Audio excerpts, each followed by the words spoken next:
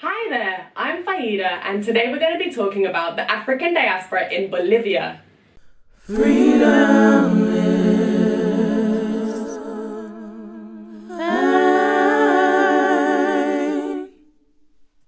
I have to say, I absolutely adore this country. I had the time of my life there, and I'm thrilled to share this video with you now on the African diaspora in Bolivia.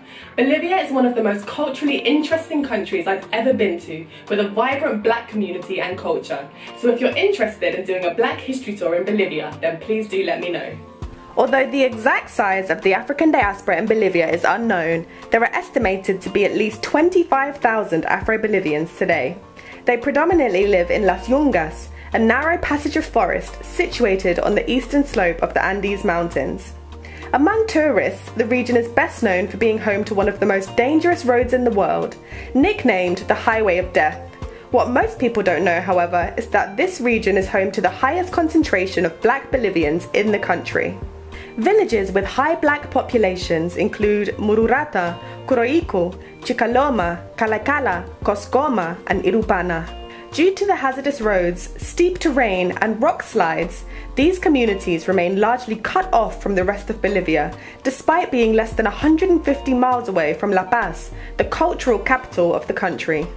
Afro-Bolivians speak a mixture of Spanish and the indigenous language Aymara, and are mostly of the Roman Catholic faith. As was the case in so many Latin American countries during the Spanish colonial period, from the mid-1500s onwards, enslaved Africans were trafficked to Bolivia to replace the enslaved indigenous workforce, whose numbers dramatically dropped due to disease, war, and the brutality of the Spanish regime. They were put to work in the silver mines of Potosí, where they endured appalling conditions, including cave-ins, explosions, and toxic fumes, which led to high mortality rates. The enslaved Africans reportedly worked in the mines for 4 months at a time, after which they had to emerge blindfolded as their eyes were not accustomed to the light. As is still a common custom in Bolivia today, the slaves would chew coca leaves to combat hunger and altitude sickness. Slavery was abolished in Bolivia in 1825 when the country declared its independence from Spain. The Afro-Bolivian population largely relocated to Las Yungas region. This led to the fusion of Afro-Aymaran dress, music, food and customs that remain a staple of Afro-Bolivian culture to this day. One of the most visible legacies of African culture in Bolivia is the saya music of the Afro-Bolivian community. Saya music blends Andean instruments with African drums and other percussive instruments. Afro-Bolivian women wear indigenous Aymara-style clothing when dancing saya, including brightly coloured blouses, skirts, and the characteristic bowler hat. The men wear a hat, a shirt, and a sash around the waist. Both historically and today, Afro-Bolivians are often gravely overlooked and marginalised by the Bolivian government.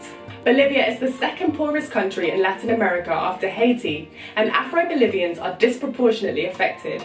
They contend with poor access to healthcare and education, lower life expectancy, less professional opportunities, higher illiteracy rates, and on top of this they face racial discrimination.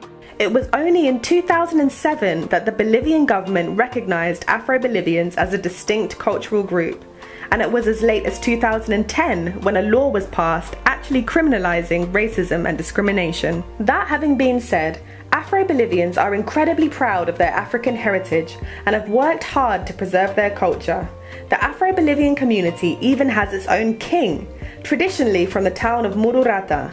The current king is Julio Pinedo.